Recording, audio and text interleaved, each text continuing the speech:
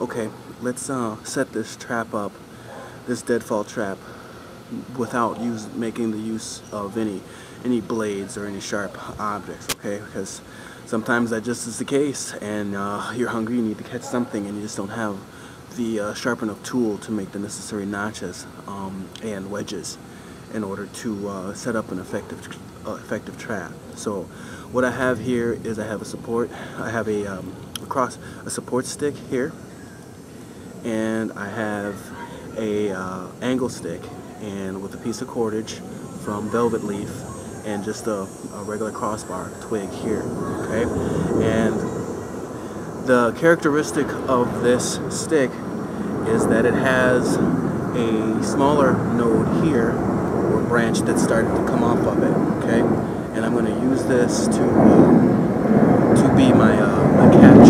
Now the support stick is the same, has essentially the same thing. It has a Y here, right? So these two should fit together and we'll create our fulcrum here. Okay, so all I need to do for setting this up, this bladeless Piute trap, is I go ahead and lift my deadfall up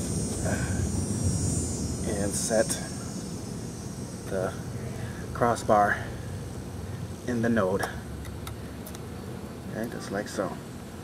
Okay, so this is wanting to go. Okay, so then I take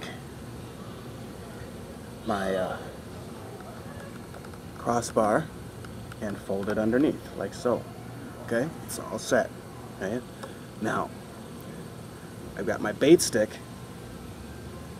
that now I just wedge into the back of the trap or into the ground, that is designed to hold the crossbar in place. Okay. And there you have it. Okay, this is essentially, I didn't need a blade to cut the wedges or anything. I just needed to be opportunistic enough to find the necessary components. Making a figure 4 in this way requires a little bit more luck, because you'll need the crossbar, the bait stick rather, excuse me, you need the bait stick that's going to have the perpendicular catches. Okay, and what will happen is this end here, which is forked, will hook onto the back of a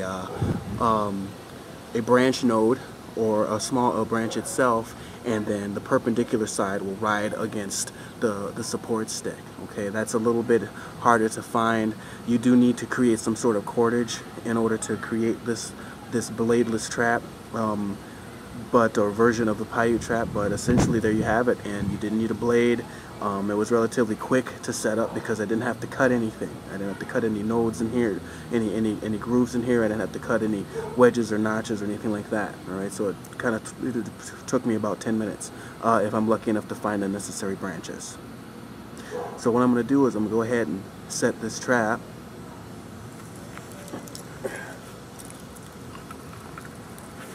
And animal comes along,